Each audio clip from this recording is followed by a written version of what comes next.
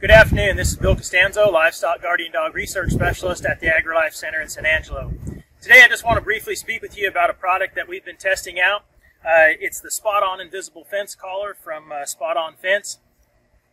The collar comes in this nice box.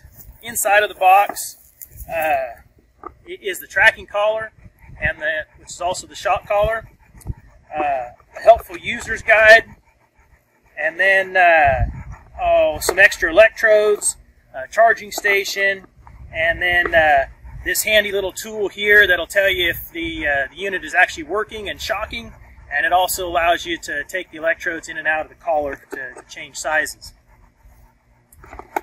So we've had this system for about 2 months now that we've been testing out. I've tested it out on my own livestock guardian dog Brutus here with me today, and then we've also been testing it out on one of the dogs at the center. The unit's worked very well.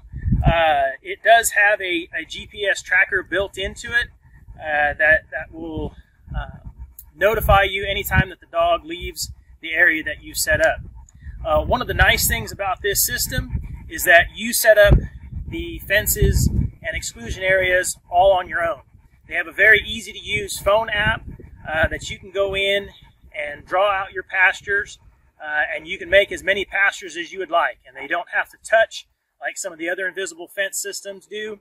And you can also set up exclusion zones inside of your fences. So for instance, if you have a barn or a specific area that you don't want your dog going into, you can keep them out of that while they're still inside the geofence area for you. So setup time took me, and you know I'm kind of technologically challenged, about 30 minutes roughly. And that was going through downloading the app, going through reading the instructions briefly, and then setting up a first perimeter fence to test out. So with that, I do want to go over just kind of briefly how we use the system at the center, which may be a little bit different than most people use the system for. So the invisible fence systems that we're testing, both this one and Invisible Fence brand itself, we're using with permanent fencing already installed. And we're using this to either keep dogs inside of a pasture or to retrain them to not leave a pasture. And so going along with that, retraining. So what's the easiest way to do this? Well, the easiest thing is to size your collar, install it on your guardian dog, and make sure that the electrodes that are inside right here are actually able to touch the dog's skin. On a real longer haired dog like Brutus here, you may have to clip up the hair just a little bit to make sure that these electrodes make contact. And the collar does need to be fairly snug. Now, one of the things is, I'm sure everybody's going to ask me, is about battery life.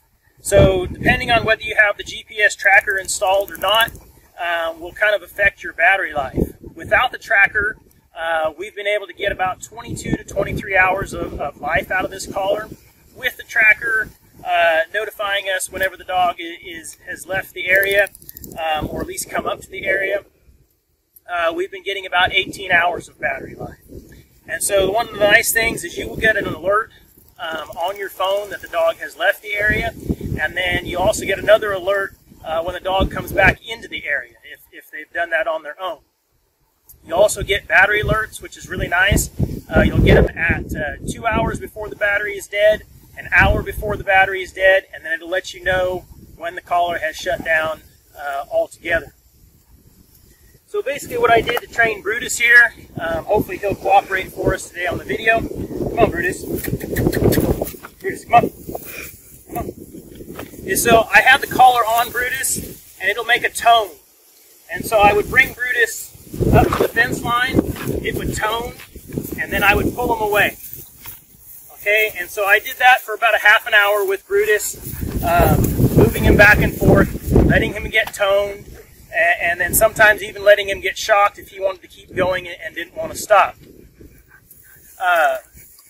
On the dog at the center, we did things a little different with that dog. He had been leaving a lot on his own.